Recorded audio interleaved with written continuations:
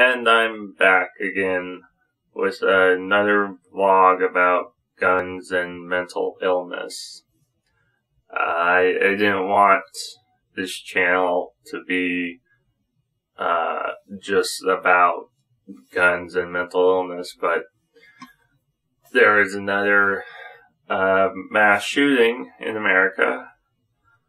And once again, people are blaming mental illness. And I feel like the only thing that I can do is speak out and make a video like this again, even after I made like a 45-minute long, I think, video about this subject. And that was about the Orlando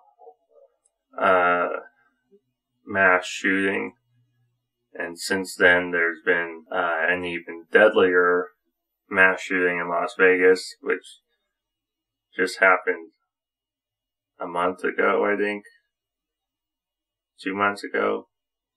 Not very long ago. And now we have this mass shooting out in Texas, in a church. With each mass shooting that happens, I feel like the arguments against gun control get smaller and smaller. Like with the Las Vegas shooting, the guy was shooting from a hotel down at a crowd of people, and they were hundreds of feet away from the hotel, and it was at night, so how could they shoot back at him if any of them had a gun?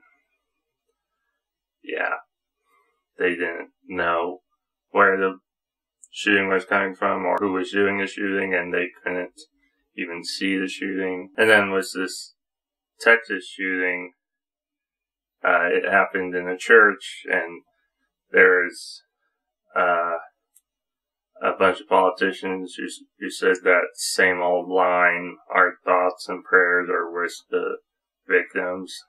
And then I know a bunch of people online criticize these statements, saying that the victims already had prayer because they were in the church. They were already praying, so the statement really means nothing if you're giving something to someone that they already have. And getting to the mental illness part, the Texas mass shooter had escaped from a mental hospital. I don't know how long ago, but he was in there for some sort of illness. I'm not sure what. It doesn't really matter. But he was there, and then he escaped, and then he was caught again. And now people, including Trump, are saying that it was a mental illness that was the reason behind the shooting. I think that mental health is your problem here. We have a lot of mental health problems in our country, as do other countries. But this isn't a guns situation. This is a mental health problem at the highest level. Which, again, are just lies. I'm talking to you directly. Stop it. People with mental illnesses are at least 10 times more likely to be the victim of a violent crime than to commit the violent crime. And I've seen statistics where less than 5% of violent crime is committed by people with a mental illness. And out of that 5%, most are not crimes that involve guns. So, yeah, they're just not true that mental illness leads to mass shootings. And even if it was true that mass shootings were perpetrated by people with mental illnesses, Trump has done nothing to prevent guns from falling into the hands of people with mental illnesses.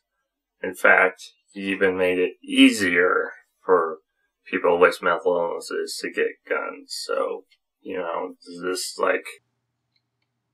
so he's lying and he's doing the exact opposite of what he says. He's a lying hypocrite, I guess. So, yeah, every time I think I can't hate Trump more, he says something else just as stupid and hateful, and I hate him more. And I think it's also something to point out that a lot of doctors have come forward and said that they believe Trump is probably suffering from some sort of mental illness, like narcissism. And as president, he is in control of a lot of weapons, guns and nuclear. So yeah, the stuff that Trump says about this is just wrong, and it shouldn't be taken as facts, and it should be challenged, no matter who says it. And yeah, it just contributes to the overall negative stigmatization of mental illness, and it just flat out hurts people. Listen to me. Stop it.